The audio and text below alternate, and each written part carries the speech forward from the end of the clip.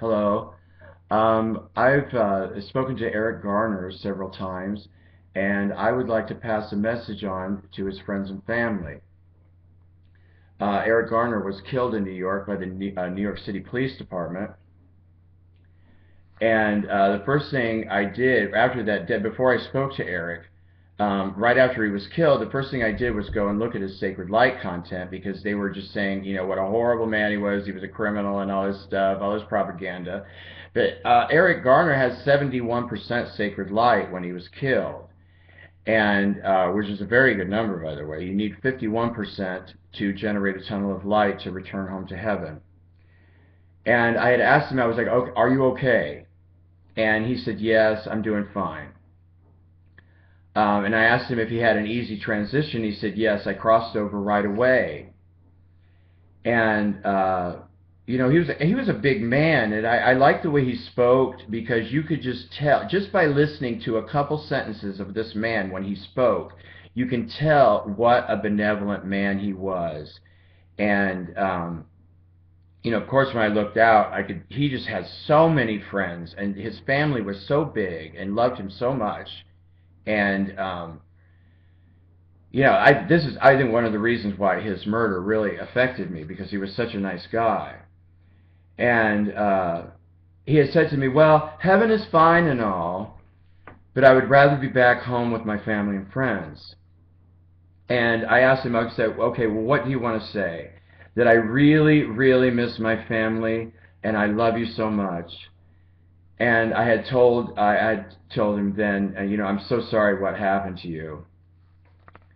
And he had said that the police officers were, all the police officers in that group, they were all chipped. They all had etheric chips in their head. And he said, the police officers that killed me were chipped and also had what you call micronized robots. I call these little artificial intelligence units micronized robots because sometimes they can have 2 million of them inside our bodies. But they can be easily dissolved with 0-point energy, so they can be healed and removed. And the etheric chips, they put chips in our head. Every police officer in this country has an etheric chip in his head. And, well, I shouldn't say everyone. Like 99.99999% or whatever. It's just literally everyone. And he has said that they were under a very heavy influence, these officers, and also under very heavy mind control. Because basically the chief of police in New York wants to create chaos. And because when we're in a state of chaos, it's very easy for them to come in and do all these kinds of horrible things to us. So the chief of police is, basically looking for dark-skinned people, dark-skinned humans, to have the officers murder them to create chaos as part of the New World Order Illuminati agenda. And then I asked him, I was like, well, what is next? I'd asked him if he was going to be born in Agartha so he could rejoin his family, and he said, no, not yet. Because he wants to wait and see what happens, because he said, soon my family will be fully conscious, as you know.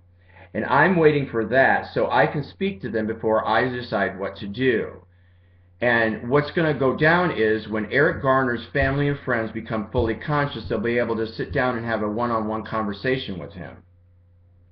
And it seems that the family has chosen Venus to move to, because soon we'll have a choice. We'll be able to live on 4 planets in the solar system, or we'll be able to go other places. But most people here on Earth are going to move into Gartha. And he said, please tell my family we'll be able to have conversations then because we may move to Venus. And if that happens, he's going to be incarnated. He's going to choose a lifetime inside Venus to be with his family.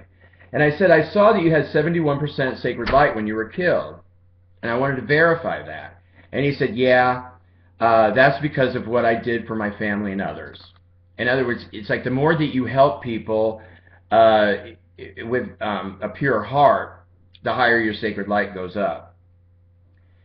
And he said, I'm so grateful to have been there with so many people who really truly love me. And he said, thank you, and God bless you all. But so this is what I would like to share with Eric Garner's family. He's fine, his health is okay, but he's unhappy, which is very rare in heaven. He just misses his family so much. And he loves you so much. And he wanted to thank you, for your relationships and your love, and that you will be speaking, you'll be able to have conversations with him very soon. Thank you. Have a nice day. And if you love Eric Garner, I love you too. Thank you.